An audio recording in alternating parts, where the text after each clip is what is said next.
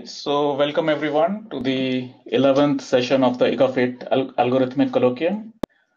It's my great pleasure to have Karl Bringmann today. So Karl has done a lot of fantastic work on fine-grained algorithms and complexity and substring algorithms and so on.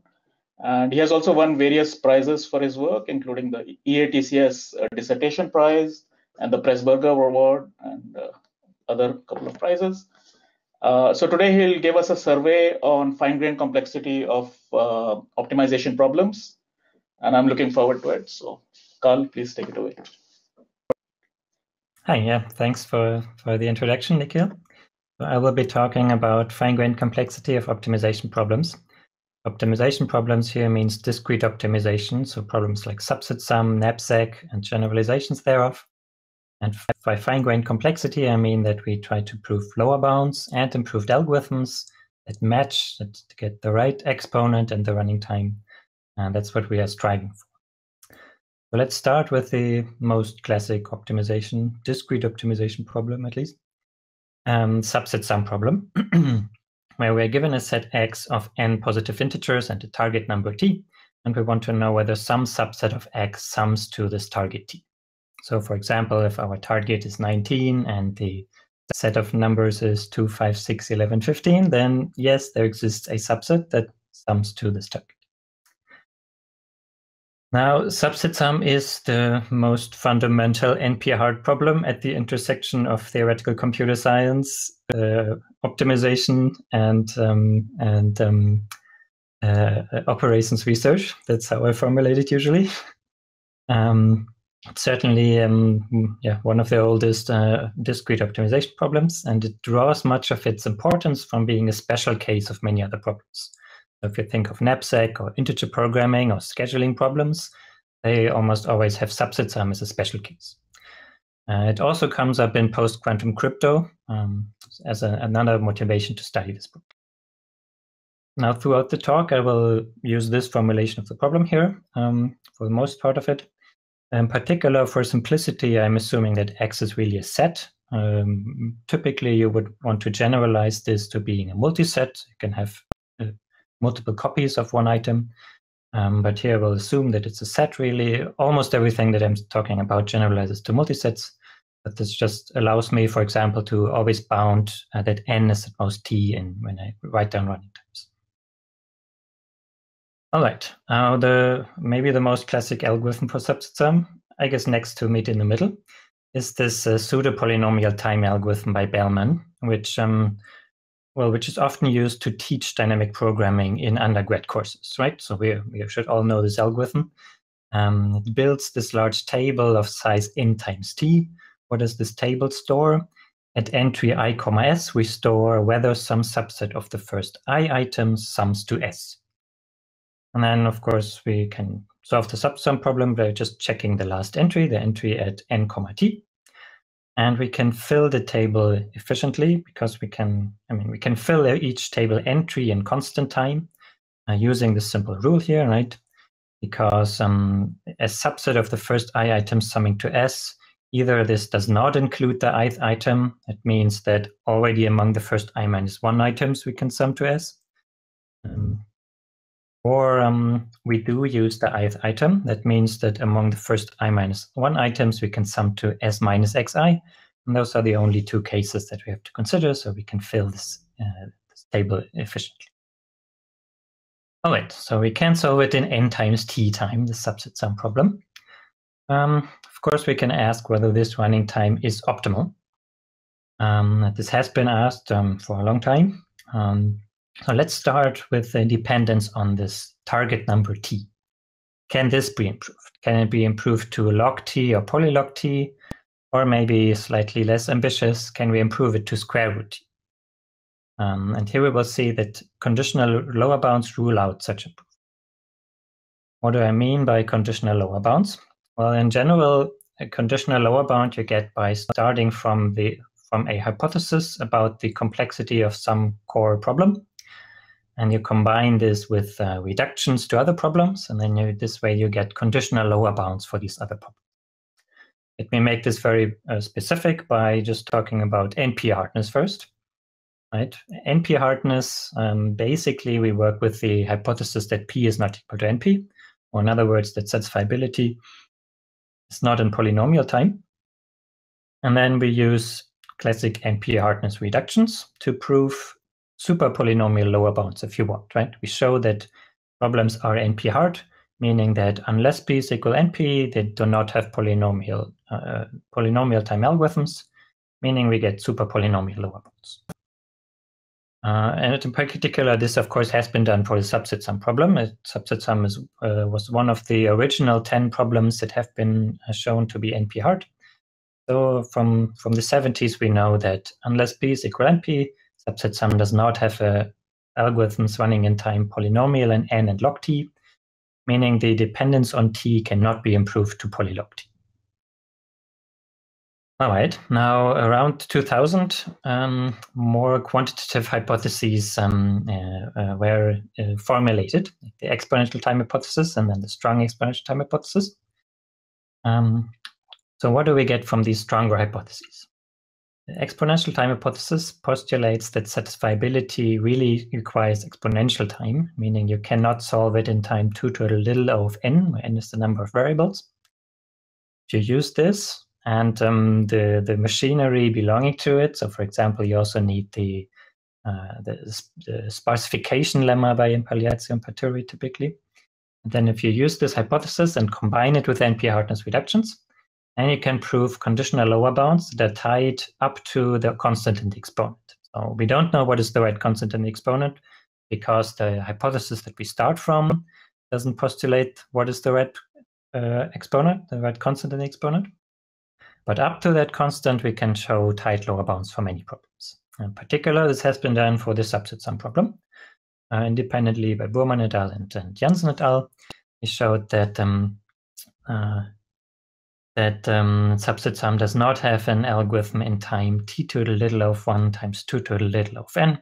So either you need polynomial time in t, or you need exponential time in n. To solve the subset sum problem, assuming the exponential time hypothesis.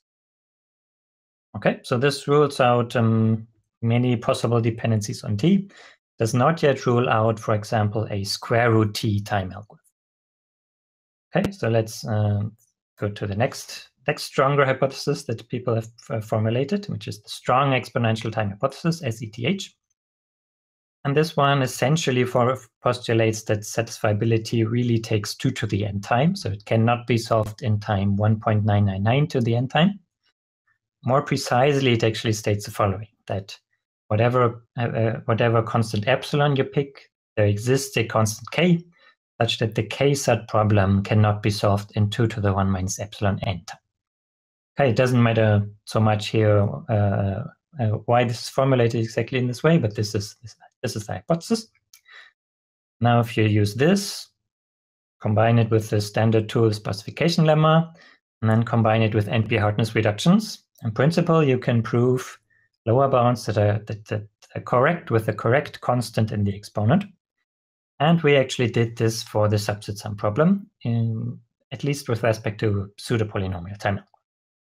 What we showed 2 years ago is that subset sum cannot be solved in time t to the 1 minus epsilon times 2 to the little of n for any positive constant epsilon.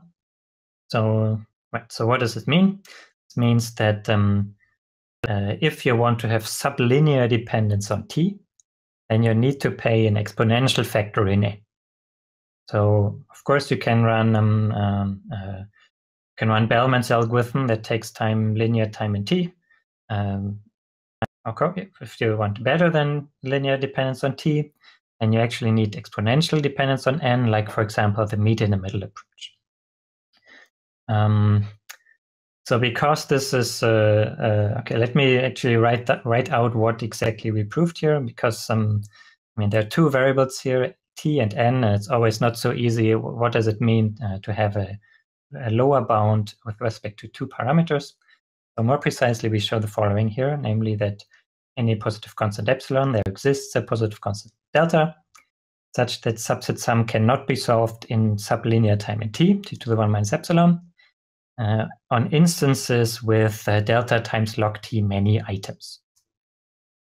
Okay. So in order to show such a result, we need a reduction from satisfiability to subset sum. And we need this to satisfy the following. First of all, we need the bit length of the numbers, the logarithm of the target. It's a bit length of the numbers. This needs to be roughly 1 plus epsilon n, or at most 1 plus epsilon times the number of variables. Because then if you take t to the 1 minus epsilon, you get something faster than 2 to the n. And we need the number of items to be order n to satisfy the second constraint. The number of items is delta log t. So it's in principle, it's again kind of an NP hardness reduction, apart from the specification lemma, from satisfiability to subset sum. One has to one has to watch out a lot and be very tight with the construction to use a bit length that is really just linear in n and actually just 1 plus epsilon times n. I mean, I'm not going to say more about this, but this answers this question that we started from here, right? We started from Bellman's n times d algorithm. We asked whether the dependence on t can be improved. Now we came to the conclusion that this is unlikely that it can be improved, because any improvement to sublinear dependence on t would falsify the strong exponential time hypothesis, which, well, is the standard hypothesis in fine-grained complexity.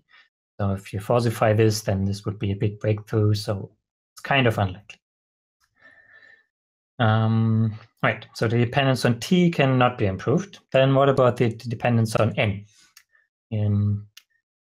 So let's say we want linear dependence on t, or maybe just near linear dependence on t. Can we shave off this factor n? It's the next question we can think about.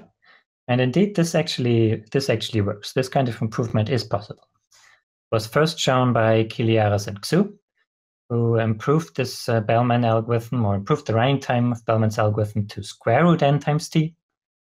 And then I later improved this to near linear time and t. So that's t times a couple of log factors on n and t. The big difference here is that these previous approaches are deterministic and my algorithm is randomized.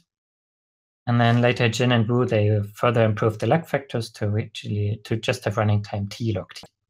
And this is also randomized, so it's an open problem whether this can be de-random. All right, that's the state of the art of subset sum with respect to parameters n and t. So if you express the running time in terms of the number of items at the target number. And from this perspective, we now have a conditionally optimal algorithm for subset sum. Right? We can solve it in near linear time in t. Cannot get sublinear dependence on t unless you want exponential time in n. So for a wide range of possible target values, this gives a conditionally optimal algorithm, and this is conditional on this SCTH assumption. It's also up to lower order factors, right? It could still be that we can shave off more log factors from this running time. Cannot rule this out. But up to this, it's a conditionally optimal algorithm. Right, and I want to tell you about this algorithm, more or less how it works. All right. Good. Now, the kind of algorithms that I'm talking about today are convolution-based algorithms, meaning at some point in the algorithm, you solve a convolution problem. What's a convolution problem? It's some problem from the following family of problems. You fix two operations, let me just call them plus and times. And for any two such operations, you get one problem, plus times convolution. And in this problem, you're given two arrays A and B of length n. You want to compute a third array C of length n.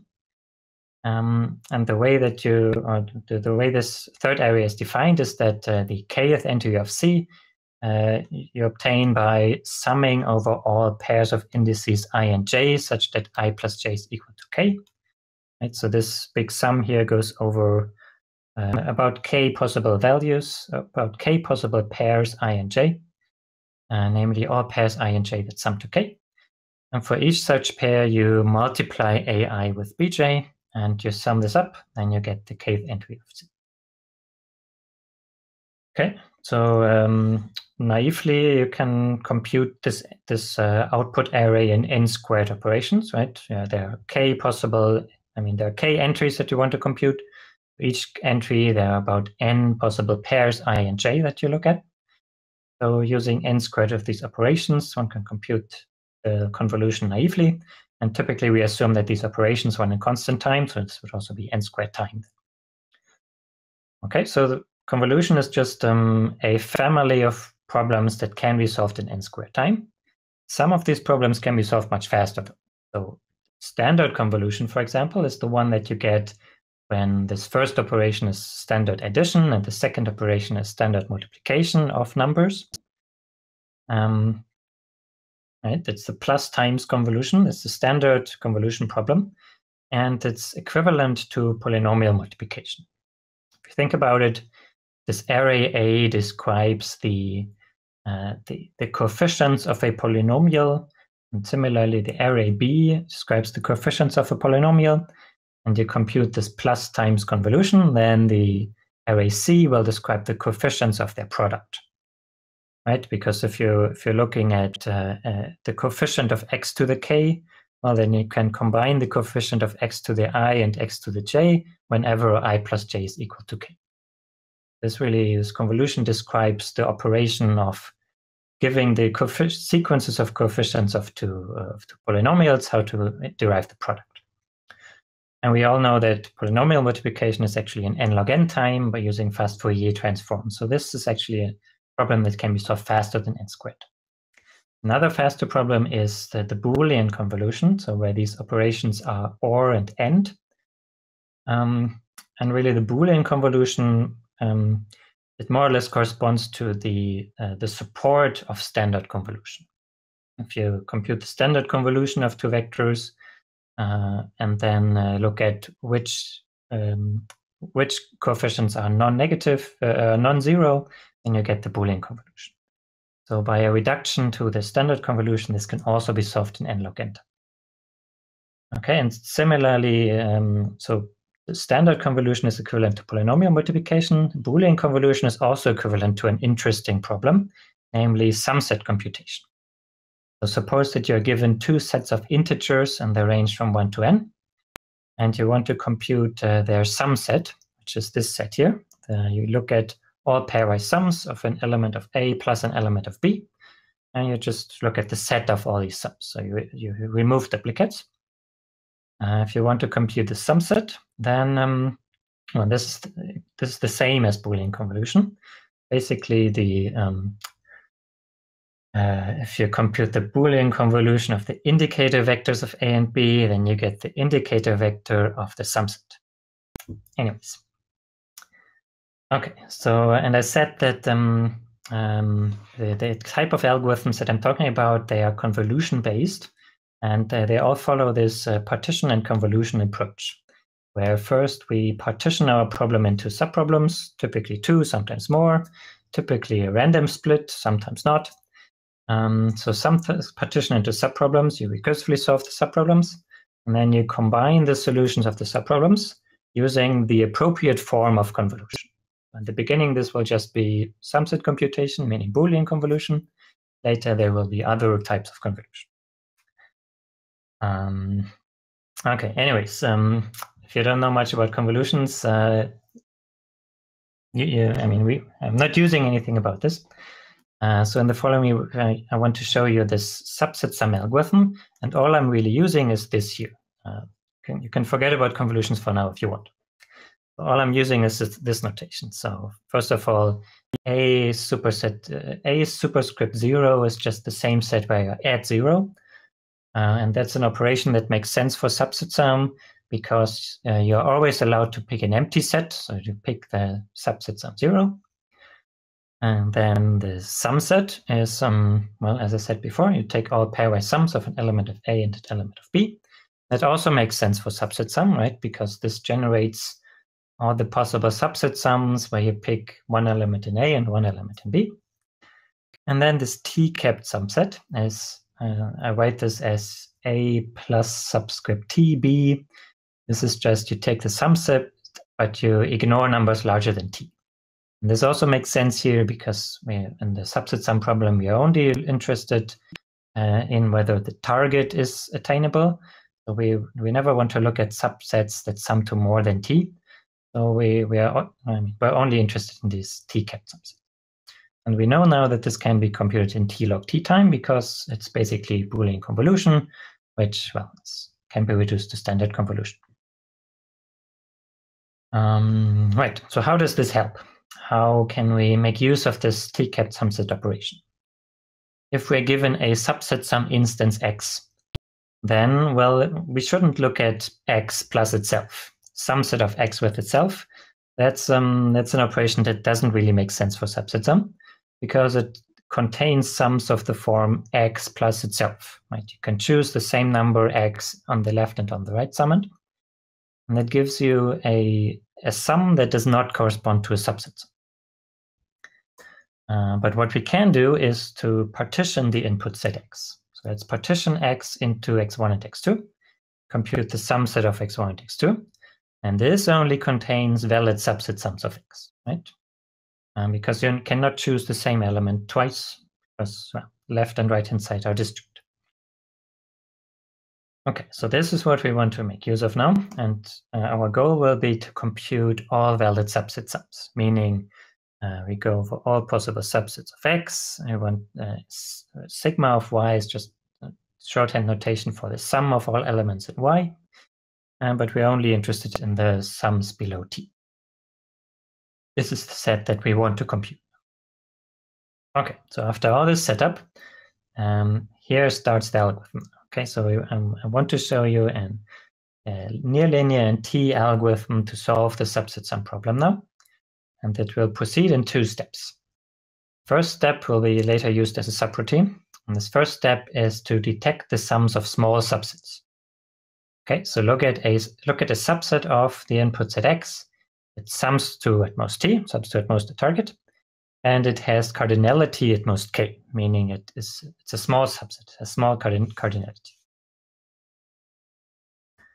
What do we do to detect all these sums of small subsets? We randomly partition the input set into k² many parts.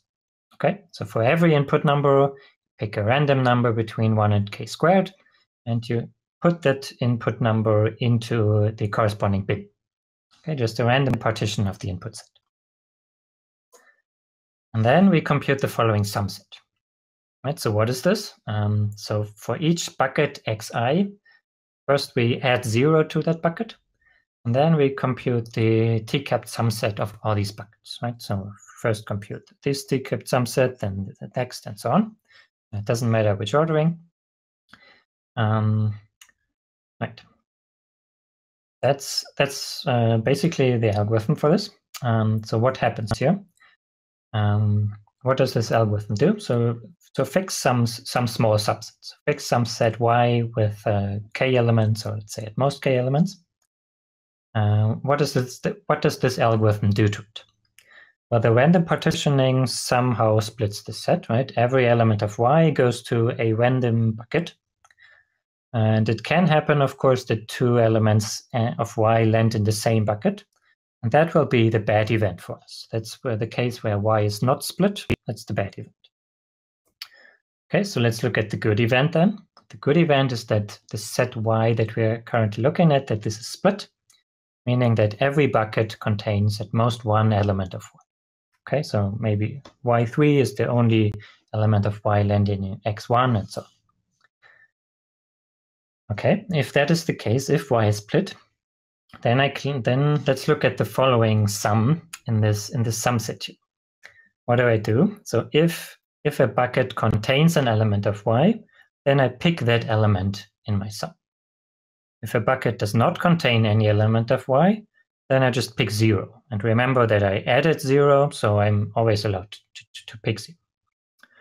Okay, if I do this for all the buckets, well, every bucket contains at most 1 element of y. It means that in total, every element of y I see exactly once.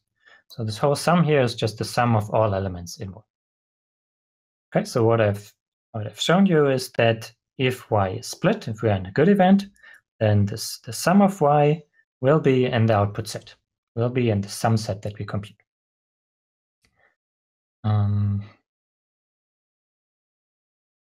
Right. So right. So the only thing that remains to do here is to bound the probability that we are in the good event. So what is the probability that if you throw k-bins into k-squared balls, that all the balls are isolated? That's basically the birthday paradox. It's actually even the easy side of the birthday paradox. And this, and one can easily show that this has at least constant probability, something like 1/e. Okay, so with constant probability, this small set is split, and then we find its sum. Now we boost the success probability by repeating this log n times. So our subroutine for detecting small subset sums is now as follows: repeat log n times. Every round you split into k-squared. You pick a random partitioning into k-squared parts. You compute the sum set as on the last slide. In the end, you just return the union over all of those. And then what we get from this is that, first of all, every returned number actually corresponds to a subset sum. And then the important correctness guarantee is that for every small subset with at most k elements, its sum is contained in the output with high probability. Right? We've seen on the last slide that it holds with constant probability. And now we repeat this for log n. What's the running time of the algorithm? Well, we do something for log n times. And the bottleneck here is to do k-squared many sum set computations. Each sum set computation we have seen is in t log t time. Up to log factors, this is just t times k-squared, now in term that we get. Now later we will set k to be polylog, so this whole thing will just be near linear in t. Okay, so polylog size subsets we can detect in near linear time. That's what we have shown. And this follows this partition and convolution approach that I described to you, that we first pick a random partitioning and then we convolve the results. And here convolution just means to compute their sum set. All right, that was the first step, to handle small subsets, sorry. And now the second step is recursion, and it's actually quite similar to the first step. Okay, so consider some instance again, x comma t, and fix some subset summing to at most t. Now the first thing that we do is we split the items into large and small ones.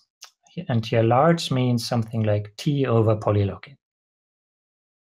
Now the large items are easy to handle, right? Large items are larger than t over polylog n, so any solution summing to at most t can pick at most polylog n large items. So if we run the algorithm from the last slide, where this size bound k is polylog n, then we find just all the subset sums of the large items. In particular, we will find the sum of our fixed set y restricted to the large items. We will find this with high probability. Okay, so we handled the large items. Now the small items, what do we do with the small items? Well, we do the same trick. We randomly partition, but now into two parts. Why does it help to randomly partition into two parts? Well, so in the you look at what this random partitioning is doing to the small items in my fixed solution y. Well, these are also split into some subsets, right? And in expectation, about half of the elements in y will land in the left or on the right subprogram. And also in expectation, the sum of this, so the sum of yi will be about t half, at most t half. That holds an expectation. It's easy to see, but right. What we can show is that it also holds with high probability. Why is that? So, right. So, okay. So either ys already sums to at most t half, then we're done. It sums to something more. It means that Y consists of many small items. And if you have many small items that you randomly partition, that's a situation where one can use standard concentration inequalities to show that also the sum of the subsets is concentrated. And in particular, the kind of concentration that we get here is that, that in the subproblem, we only need to look at subsets summing to at most 1 plus epsilon times t half, where epsilon is something like 1 over polylog n. Okay, so we reduced the problem to 2 subproblems, where roughly the target number decreased by a factor 2. Then we would just recursively solve these 2 subproblems. And then the end, and this recursively gives us some sets of subset sums, S1 and S2. At the end, we just, again, do the convolution to combine these solutions together. So we compute t-capped sumset, S1, S2, and SL. So this is what these 2 recursive subproblems gave us and what the large items gave us. And then, I can show that with high probability, we actually find the sum of Y in this algorithm. What's the running time here? Let me roughly argue about the running time. So what do we do here? So so this color coding thing runs in near linear time in t. That's what we've seen on the last slide. We plug in the size bound k being polylog n, so we get near linear time in t. These sum sets here also run in near linear time in t. So this additive linear time in t. Okay, well, that's done. And then we get 2 subproblems where roughly the number of items is halved and roughly the target bound is halved. Now this roughly is just a small factor, 1 plus 1 over log n. So over a depth of log n, this factor doesn't hurt. So roughly speaking, this is a recursion that we know, right? Roughly speaking, it's a recursion where you get 2 subproblems of half the size, which just adds another log factor on top of the running time that we already have. So in total, we still get running time near linear time in t. Anyways, that was the rough overview over this algorithm. And again, it's this partition and convolution style algorithm, right? We do something special to large items, but then the small items, we randomly partition into 2 parts. And then in the end, we combine the results by computing a sum set, which is some type of convolution. Okay, now I've given you pretty much all the details of this algorithm here. I mean, it might have been a bit fast to follow all the analysis, but more or less you now know how to solve subset sum in near linear time t. Right now, I said that subset sum is a special case of many other problems, and that's why it is such an important problem. Right, so naturally, once you get a lower bound for subset sum or a faster algorithm for subset sum, then you should think about how this generalizes to other settings of subset sum and to other problems that generalize subset sum. Now, if you look at the lower bound that we've proven, of course, this directly transfers to all generalizations, right? Any more general problem like Knapsack, the same kind of lower bound holds. It's not necessarily a tight lower bound anymore, but at least it directly transfers. The kind of algorithm that we've shown with this partition and convolution, this doesn't directly generalize, right? If you look at the more general problem, maybe this kind of algorithm doesn't work anymore. So really, for every generalization, we have to think about whether this kind of approach can still work or not. And then more generally, of course, we have seen this conditionally optimal algorithm for subset sum with parameter t. Can we also get this for generalization? Okay, and this we can ask for many different settings now, of course. There's the knapsack problem is the one that first comes to mind, of course. And there are approximation algorithms for subset sum and knapsack and other problems. Studied output-sensitive algorithms for this. You can look at other parameters than t. And then you can look at more general classes of problems, like scheduling problems, integer linear programming, and so on and so forth. In many of these settings, actually, this partition and convolution approach does give something. That's why I wanted to present it today. Right. Let me actually start by talking a bit about this knapsack problem, because it's an illustrating problem. And it's natural, of course, once you have a subset sum algorithm, to think about whether it generalizes to knapsack.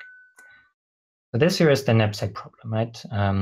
Have n items again. Now every item has a weight and a profit, and we have a weight budget W. Now let me introduce this bit of notation here, and it's fx of y. That's the optimal profit that you can get for any subset of weight at most I. Okay, so this function fx somehow encodes all the optimal values of knapsack. So if you plug in any weight budget into this function, you get the optimal profit. We're actually only interested in computing one number here, right? What we actually just want to compute is this fx of the weight budget. Anyways, that's the knapsack problem. The same Bellman algorithm works for this. Okay, so you can solve it in n times w time. Actually, with a little bit of pre-processing, you can also get an n plus w squared running time if you want. And it directly generalizes the subset sum problem. So the lower bound that we had for subset sum immediately applies here. It tells us that there cannot be a running time, that there cannot be an algorithm for knapsack with sublinear dependence on the weight budget and sub-exponential dependence on the number of items. Okay, so we need at least linear dependence on W. But of course, we can again ask whether we can shave off this factor n, and that is not so clear. So specifically, we could ask whether this partition and convolution approach still works, still applicable, whether it yields the same kind of running time as for subset sum, which would be n plus w. So let's try this partition and convolution approach. Let's take a knapsack instance, somehow split it into two subproblems, so meaning split the set of items, partition a set of items into two parts. Let's say we recursively compute this function, this knapsack function fx. So we compute fx1 and fx2. We compute all possible optimal profits for the left subproblem and the right subproblem. Right? That's one way of phrasing a recursive algorithm for knapsack. If you do this, then you want to do the following combination step, I claim. So how do we get fx of k now? So how do we combine these knapsack functions together? Well, if you have a budget of k for the whole set x, then you need to somehow split this into a budget for the left subproblem and the budget of the right subproblem. So you want to split k into I plus j, and then allocate budget I to x1 and allocate budget j to x2, which gives this total profit here. And if you maximize over all possibilities this way, then you get the optimal profit for knapsack.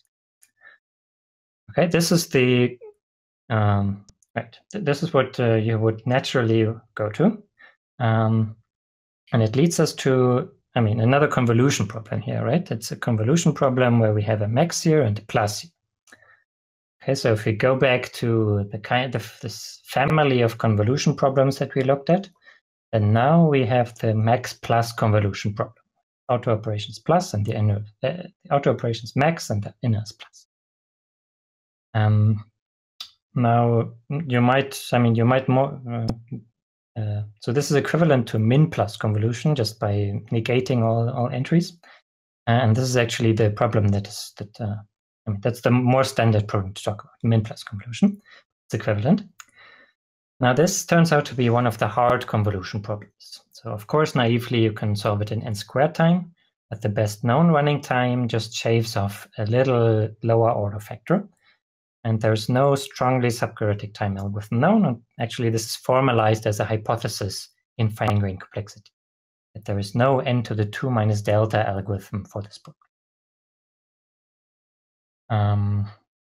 Right, so if we do this partition and convolution approach for the knapsack problem, then we naturally get min plus convolution, which is a hard problem, which results in a bad running time. Just what you get back is just this n plus w squared running time. So again, something that is quadratic and not linear in n plus w. Right, so it seems that this approach fails and it doesn't give anything for Knapsack, which is not quite true, which looks like it at first sight, but it's not quite true.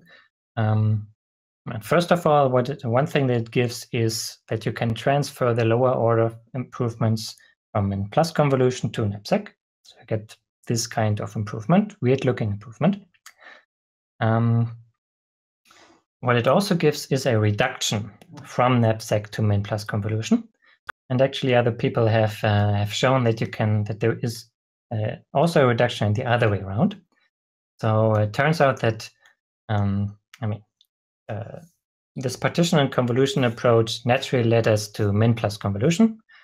And it turns out that Knapsack and min plus convolution are actually equivalent. So it's inherent that you look at min plus convolution. And what one can show is that if you get this kind of subquadratic running time for Knapsack, so subquadratic in n plus w, and then you would also get subquadratic time for min plus convolution. And this is equivalent, actually. So we united two questions about the complexity of problems here now. Right. So instead of studying these kind of algorithms for Knapsack, we only need to study min plus convolution in the future. Good. So partition and convolution is applicable. It doesn't really give us what we expected, but it gives something.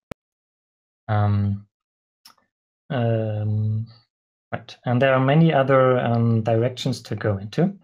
One is approximation algorithms for subset sum. So this here was the formulation of this. If you want to talk about approximation, we first need to look at an optimization version of subset sum, right? Standard optimization version is this here. To compute the maximum sum of the subset of a subset summing to at most t. And once we have this optimization version, we can look at approximation schemes. So for example, so the standard notion of an approximation scheme for subset sum asks for a subset that sums to somewhere between 1 minus epsilon opt and opt. All right, and this has been long studied since the 70s. People came up with faster and faster approximation schemes. For example, you can solve it, and the two best known running times are n over epsilon and n plus 1 over epsilon squared. Okay, so that's the state of the art of approximation schemes for subset sum. Again, this is it's related to pseudopolynomial time algorithms for subset sum, namely because if you plug in an epsilon that is less than 1 over t, less than 1 over the target, then you solve subset sum exactly. So, for example, this little observation, it turns the n over epsilon approximation scheme into the n times t Bellman running time, right? So, so approximation schemes are a more general setting of subset sum. In particular, we immediately can transfer the lower bound that we had, which gives us that you cannot have a sublinear dependence on 1 over epsilon unless you pay an exponential factor in n. Okay, so the lower bound immediately transfers. Of course, the algorithm does not immediately transfer. And again, we have to think about whether this partition and convolution approach can be applied to approximation schemes. And maybe it can give an analogous running time of n plus 1 over epsilon. Okay, the bad news is that it can't. So again, using the same kind of approach, thinking about what is the right kind of convolution that in this approximation setting, this leads to, again, min plus convolution. And one can actually again show that approximating subset sum is equivalent to min plus convolution in the sense that, right, in the following sense, namely that if you look at a 1 minus 1 over n approximation, if you set epsilon to 1 over n, that's a setting where all the previous algorithms run in n squared time. And if you would improve this to subquadratic time, you would also improve min plus convolution to subquadratic time, and vice versa. So again, we're unifying two problems here, and nicely get a maybe the final answer for approximation schemes for subset sum. Who knows? Right. Now, if you look at the approximation schemes, if you express the runtime of these approximation schemes in the form n+1/epsilon to the c, some constant c, then what we've seen is that for subset sum, this exponent is 2, right? I mean, you can solve it in n/epsilon or n+1/epsilon squared, meaning in terms of, if you want to express this in terms of n+1/epsilon to the c, then this exponent c is 2. And we've also seen a lower bound because when epsilon is 1/n, you need quadratic time. So this optimal exponent is 2 for subset sum. You can look at this for similar, so for other optimization problems. For the partition problem, which is just the special case of subset sum where the target is half of the total input sum. Actually, with respect to most settings, subset sum and partition are equivalent. Turns out that with respect to approximation schemes, the partition problem is much easier than subset sum. Mucha, they were the first to show that one can actually get exponent less than 1. And we improved this exponent to 3/2. Currently, the best bounds for the best exponent lie, this best exponent has to lie between 1 and 3/2. And we don't know yet where exactly that lies there. So that's one of the open problems here. Similarly, for knapsack, this optimal exponent must lie between 2 and n/4. I strongly believe that it should be 2, but yeah, can't show this. Another nice open problem. Okay, I should get to an end here.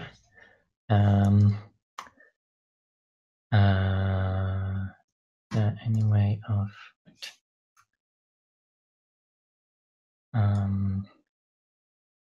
yeah, there are many other directions here, like output-sensitive algorithms, other parameters. For example, if you look at the largest input number as a parameter, then we don't know yet what is the best known running time. We don't know whether one can get linear dependence on the largest input. It's one of the nice open problems. Of course, you can also generalize the same to scheduling problems and so on. But let me just stop again with this big overview here. Right. Ask questions and yeah, stop. Okay, thanks, Karl. Let me give a virtual clap. We have time for a lot of questions. There are a few questions. I can also continue and talk about other of these topics here. Yeah, we could go on for 5 more minutes, or sure. There are questions. So maybe let me get started. Maybe that will encourage more questions. So you mentioned this subset sum using convolution and partition. So I see that you can detect whether the sum is T, but like if you actually want to find, so like the search problem, like do you lose something when you go from decision to search? Or? No, it's right. So what's this?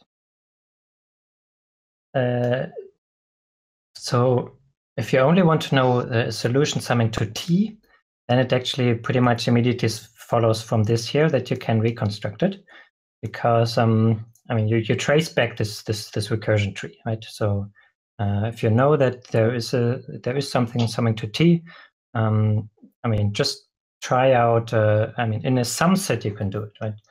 You know that there is a sum A plus B summing to C, and just try out all possible A's and check whether C minus A is in B. So in linear time, you can trace back whether you can find a solution inside the sum set. Right, and in this way, you can trace back the algorithm to right.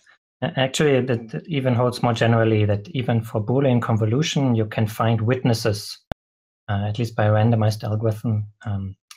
So even for all the outputs, you can find a witness of your. Okay, without much overhead, because like in convolution, it's not immediately obvious. Yeah. Yes. With some log factors overhead, you can find witnesses for Boolean convolution. Okay.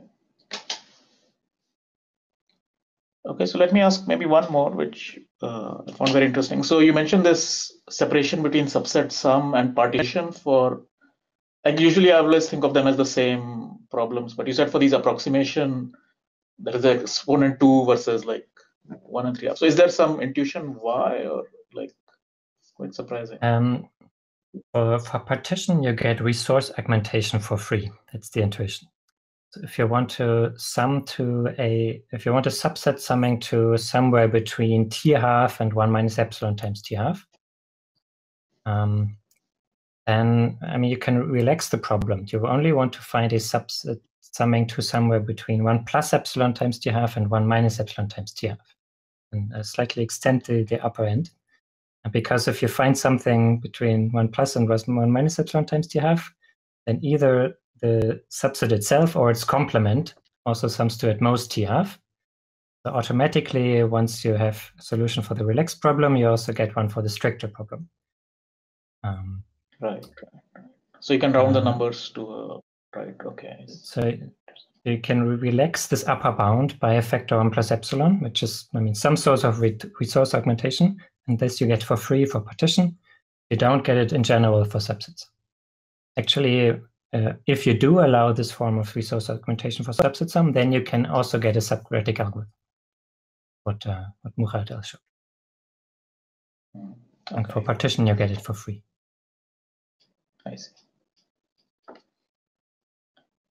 Cool. Okay, I see a question in the tab. Let me ask. So Andras Solomon asks, is there any hope that the hypothesis could be weakened, obtaining fine-grained hardness conditional on ETH rather than SETH? Yes. So if you want the right exponent in the of the running time, so really you want that t to the 1 is the right running time, not just t to the little of 1, and then basically there is no hope to get an SETH-based lower bound. For some very special problems, one can also show these kinds of lower bounds, but those are like some very specialized problems. In general, if you want to show lower bounds with the right exponent and the right constant in the exponent, you need to use SETH, not just ETH.